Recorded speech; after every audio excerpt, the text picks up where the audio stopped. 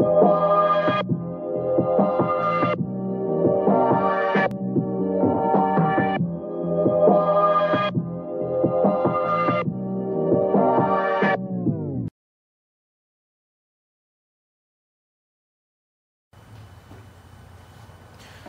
I'm going to tell you guys about the thought process behind this fantastic rod that we were able to come up with.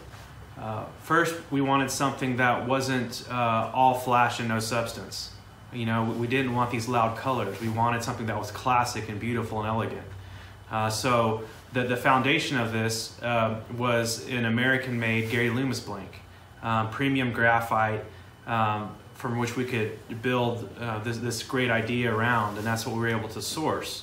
So we had these American-made Loomis blanks that were sent here to begin the process of building just an iconic Texas-made fishing rod right here in Central Texas. The next step, the next phase of that is Beau and I had settled on the idea of using cork, because cork just has this iconic, classic look with durable properties as well. So we went with a cork fighting butt and a cork rear grip on both spinning and casting rods to just complement and not detract from that foundation that we started with the Loomis blank. The next idea that we had was around the fishing guides themselves, the guides, and by guides I'm talking about something like this, if you can see that. A problem on modern rods is the fact that these guide rings pop out.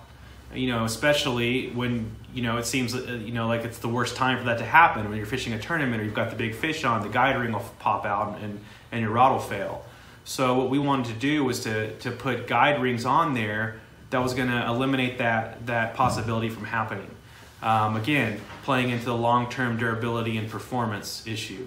So we went with these really light, super strong, ringless guides for this fishing rod layout.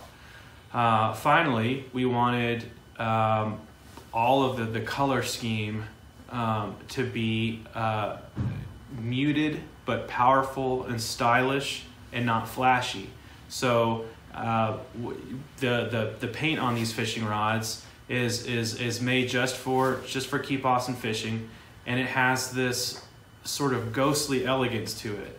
It has this sort of aquamarine quality that really pops in the sunlight and really helps to separate these rods from the rest of the pack. And finally, what we wanted to do was we wanted to combine guide wrap threads that weren't too flashy and wild, but complemented the overall design we were going for. And so we came up with these colors to sort of match the paint on these iconic and classic blanks.